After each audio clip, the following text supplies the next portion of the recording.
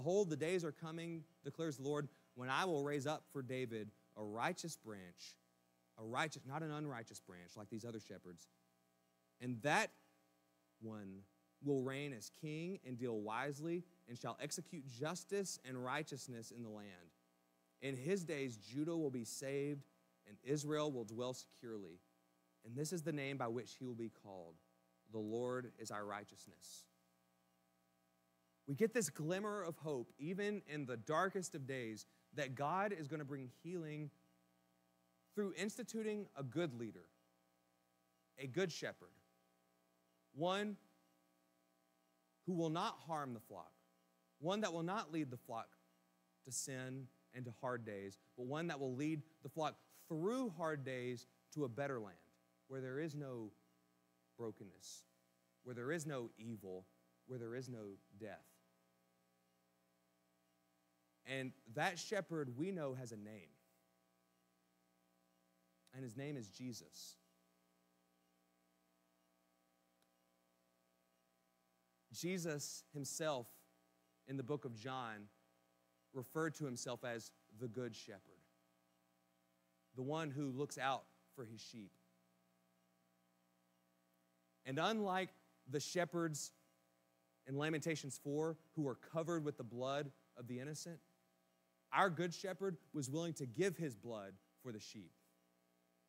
Where the sheep would have sinned and where the sheep would have strayed, our Good Shepherd put his life on the line to protect the sheep, to show them God's way, to show them a better way. And church, we have reason to hope because our shepherd has already set about making things right. He has looked death in the face. He has looked sin in the face. He has looked all brokenness in the face and took it on himself and defeated it so that one day those who would trust in him can defeat it. And so there is no leader that we have to put our trust in other than Jesus. We can worship alongside and benefit from those who God would give us, and as leaders, we should follow him. We should walk in his way. When you are looking in your church for leaders, you should look for people who love God, who love his church, who love people, and who are constantly pointing to the Good Shepherd. Like John the Baptist, saying, I am not the one, he is the one. These are the leaders that we should look for.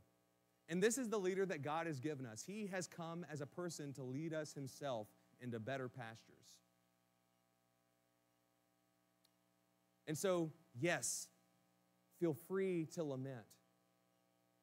And do repent, but don't feel like you are going to stay in the valley forever. Because our Good Shepherd is going to lead us to green pastures one day. He has created and will bring about a new kingdom, a new heaven, and a new earth. One that will not be marked by death. One where children will have plenty. Where the lion will lay down with the lamb. And that is where we are going when we put our faith and our trust in him.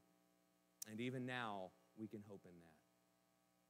And so today, what do we do? Until that day comes, when we encounter brokenness, we lament. It is good. That is a tool in the tool belt that God's Spirit gives us to walk through the valley, is to be able to lament.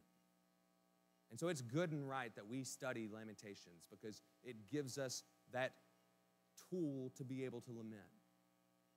We also repent.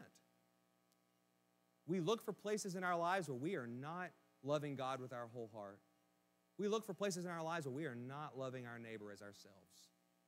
And we repent of those realities because sin is serious. But church, we don't stop there. We ultimately put our hope today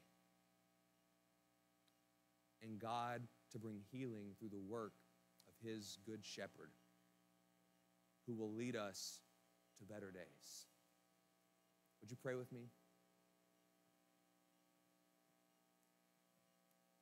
Father, we thank you We thank you that even in the valley, you are present with us. We thank you for the gift of being able to lament hard moments. That is a help. And we ask that you would help us to be good citizens of the world, for people in brokenness, to be able to empathize with them. When we encounter our own hard moments, that you would help us to feel free and able to lament. We ask that your Spirit would be on the move in this room, showing us areas that even we should repent in. And we ask that you would turn our eyes ultimately off of ourselves, off of our situations, and onto you. And help us to trust that even in darkness, you can bring light. And you have already through the work of your Son. Help us to look at him now and rejoice and hope for healing. And we ask that in the name of the Father, and the Son, and the Holy Spirit. Amen.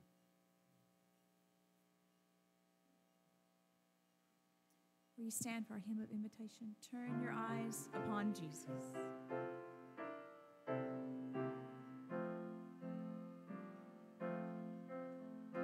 Turn your eyes upon Jesus. Look full in his wonderful face, and the things of earth will grow strangely dim in the light of his glory and grace.